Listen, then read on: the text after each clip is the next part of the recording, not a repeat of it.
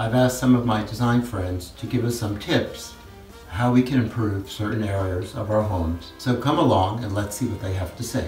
Then I just smooth everything out. Cats or no cats. Kat, you want to say anything?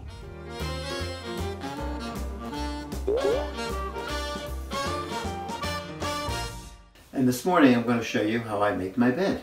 I love the idea of mixing pattern and print. I have a plaid top sheet and fitted sheet. Here I have a lightweight quilted bedspread. I love the whole idea of blue and white during springtime and entering summer. Great pillowcases, nice print. Then mixing these pillowcases, a fine stripe and a bold stripe. I love this oversized pillow. Introducing another pattern. It's always nice to have a blanket at the end of the bed. Then to top it off, someone once made me this pillow of one of my Jack Russells that's very dear to my heart. And so I wish you a great day, and I hope you enjoyed my mix. Thank you. I'm Zinnecker, and I'm an interior designer in Austin, Texas. Today I'm going to show you all how I style a bed. So typically I just pull the sheets up, pull the duvet up, and then I stack my actual sleeping pillows. Sometimes if I feel like it, I just stack one on top of the other and keep it simple. These big pillows are a lot easier to lean up against and work with. So I started putting them up here as well and hiding my sleeping pillows. From there, I just make it really simple and throw this colorful long pillow right up against it, and that's it.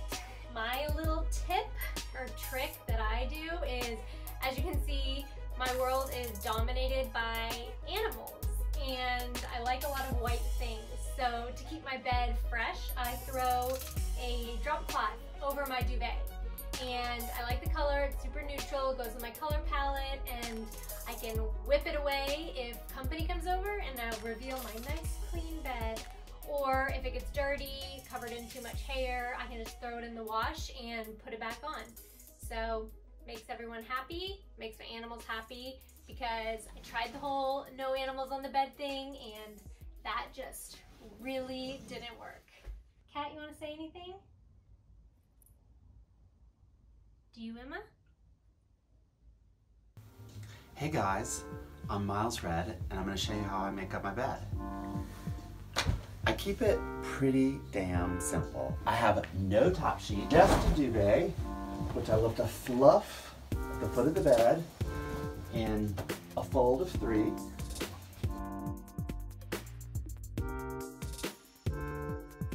I like a stack of 4 pillows, and I do recommend that you iron your pillowcases. 1 European square plopped up in front makes it look fresh and inviting. Voila, one made bed. Hi, my name is Kelly Finley from Joy Street Design, and today I'm going to walk you through my process of making the bed in my guest bedroom.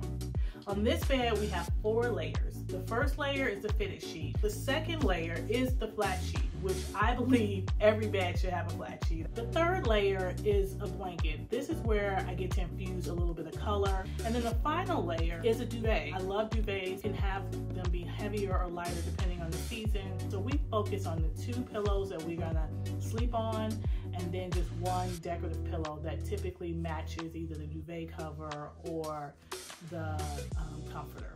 Hello, I'm Heissmann, and I'm coming to you today from my own private bedroom. This, by the way, is a Victorian bed, which is full size, believe it or not. 2 guys and a dog sleep in it every night. I started by putting a Marimekko fitted sheet on the bed, which is already on it, as you see.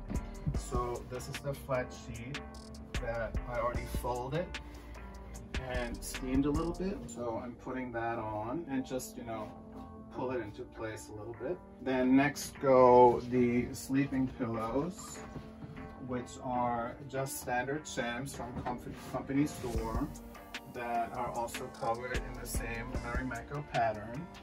So there's 1 for each side. And then this comforter is from Elfie in Williamsburg, and it's a really fun new pattern.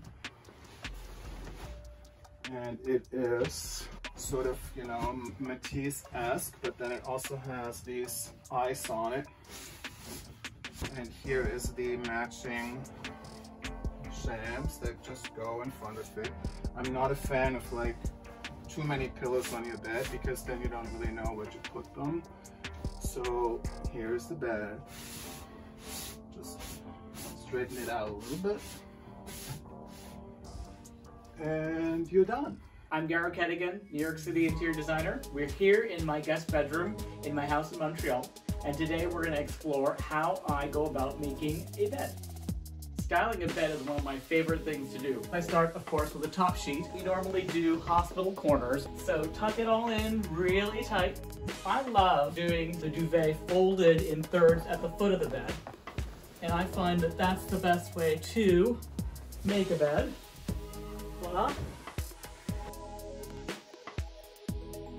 So the sleeping pillows go, of course, in the back, and they go up against the headboard. Different patterns, different textures, different colors. I mean, this really makes the bed feel bespoke, doesn't it? There you have it. Look how beautiful the bed looks now. It's really, I mean, this is a real transformation. Hi guys, Kati Curtis here. I'm gonna give you some tips to making your bed fun and easy at home. Then I just smooth everything out. Cats or no cats. Simple, easy. So I like to break things up with either a quilt or a coverlet, and it's also super practical when it's summer or it's too hot or the duvet might be too much for you. So I like to layer the quilt or coverlet really from about 1/2 or 2/3 down the bed. This breaks up the visual monotony, adds some interest, and is also practical. Next, I like to stack the actual pillows that we sleep on every night.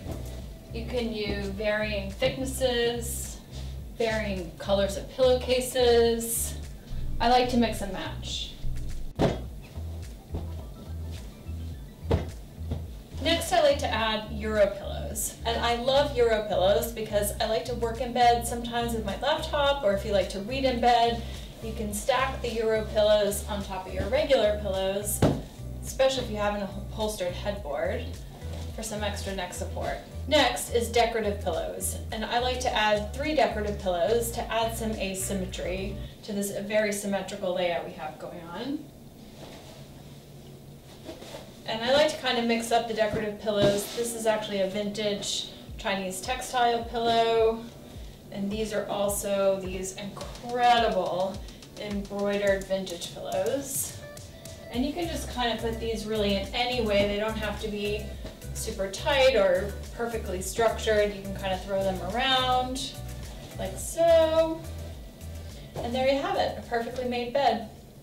Don't forget to tune in next week for another Style Improvised. Like and subscribe to our channel below. See you next week.